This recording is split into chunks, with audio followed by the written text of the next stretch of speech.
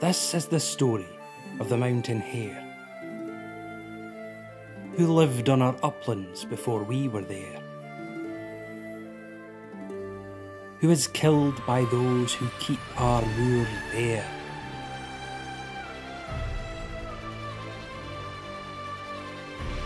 Now protected by a green MSP who cares.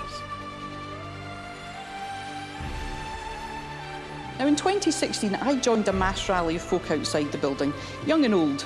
Outside this chamber, they came from across the country and they felt compelled to act when they learned about the indiscriminate, brutal slaughter of mountain hares in Scotland.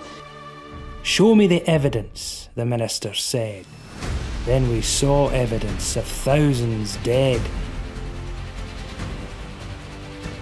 But the SNP did nothing instead. It was up to the Greens to press ahead.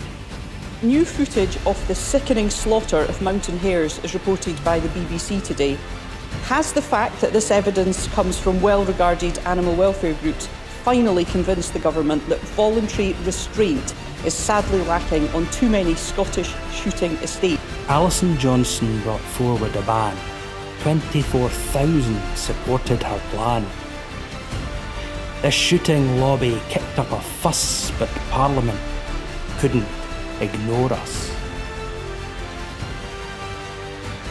National Mountain Hare Day. It exists because you had your say.